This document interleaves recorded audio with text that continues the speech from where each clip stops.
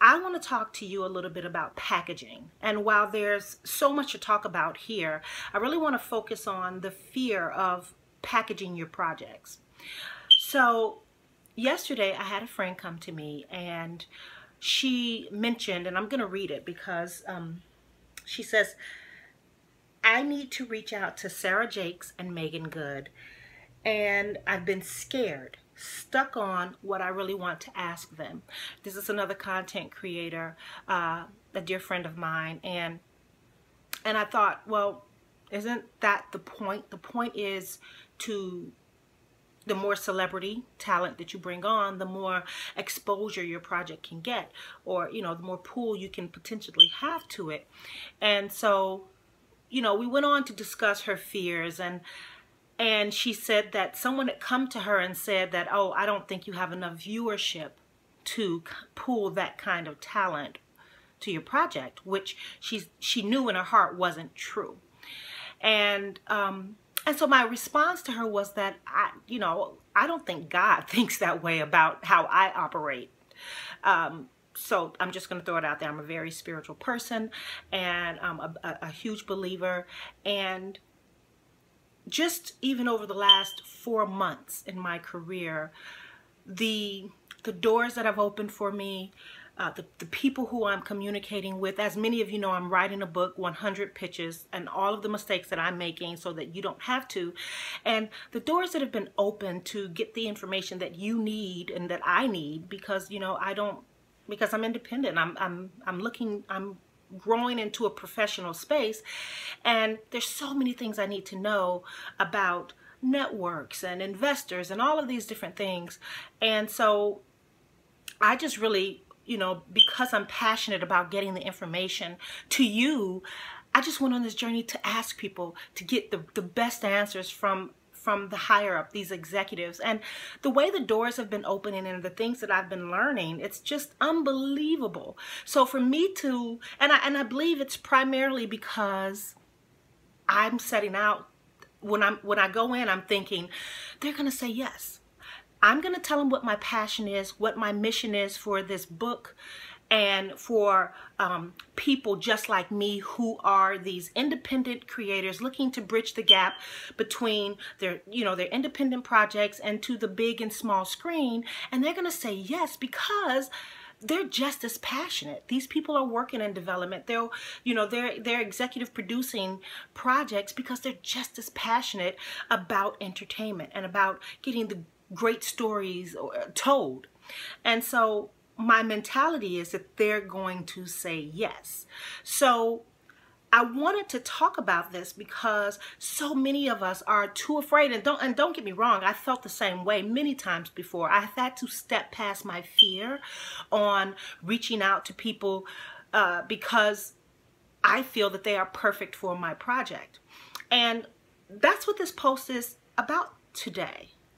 That you must reach past your fear so that you can get your projects packaged. Unless you have a packaging agent, a sales agent, or a packaging executive producer, or whoever's going to come on and help you package it, that means it's really left up to you. And by us technically being no one in the industry because we're so independent, then it's really kind of hard to get these types of people on board. And I've been blessed. I've been blessed to get into the rooms, to get behind the doors, to pitch networks or executive producers or whomever. I have really been blessed. And it's all because I have risen above the fear to ask. So you can't let the fear stop you from asking. The next mistake I don't want you to make is thinking that you don't have enough viewership. Thinking that because your name isn't great or you haven't done this project or that project that they're going to say no automatically, because that's not necessarily true. There have been, I've heard a multitude of actors say, I'm just looking for a really great project, or I'm trying to get out of being typecast, or these are the roles I'm looking for, so I'll take projects because if the script is good, you know, so they're looking, you know, they're contending with other actors and in the industry as well. So they're looking for meaty projects, you know, things to showcase their work. And if your script is good, or if your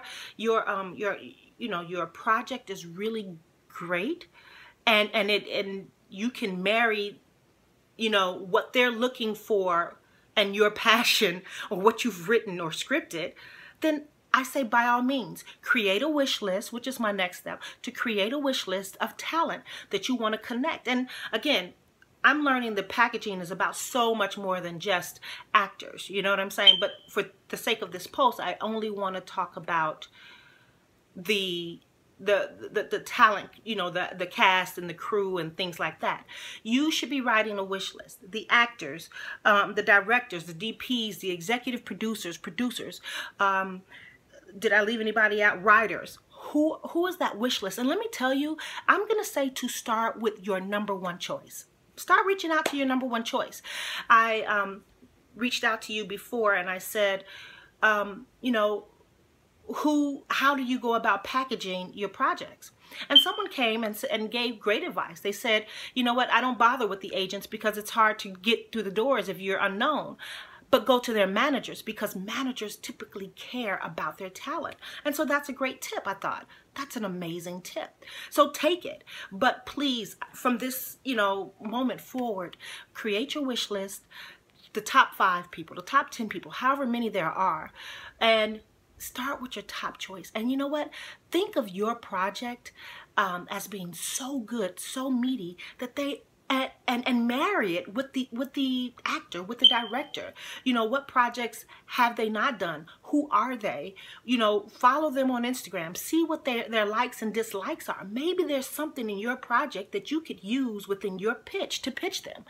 You know, maybe that's where you drive your pitch when you're reaching out to them. If they like dogs and your project is about a homeless boy who was left out, but you appeal to, you know, the fact that they picked up a dog that was once abandoned and they rescued it and it's become their #1 dog. I don't know. I'm just kind of pulling and reaching, or maybe not, but that's kind of how you kind of have to think about, you know, how do I appeal to this director, this writer, this DP to get on my project? How am I selling? What story am I telling to get them to think about potentially doing this project? And so that is kind of what I wanted to talk about today. 1, don't let fear grip you. You have to rise above it. You have to think of your project as good as it gets. And you have to be strong in that conviction that your project is amazing, and that when you reach out to them, they're going to want to say yes. And you will get some no's, but that's neither here nor there. The point is that you believe in yourself, and so they'll believe in you, even if they pass. People believe in your passion. So today may be a no, but tomorrow may be a yes. Or, you know, this person may be a no, but the next may be a yes.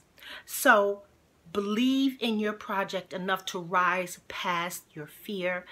Ask, and ask big. Go for the top choices on your wish lists, and screw what people tell you about viewership and all of that. God has catapulted me into places that I never thought I would be, because I don't have, you know, the background, or, you know, even the know-how. I'm sometimes sitting in meetings and I'm like, why am I here? Like, I really don't know. And sometimes I have to fake the funk. I'm going to be honest.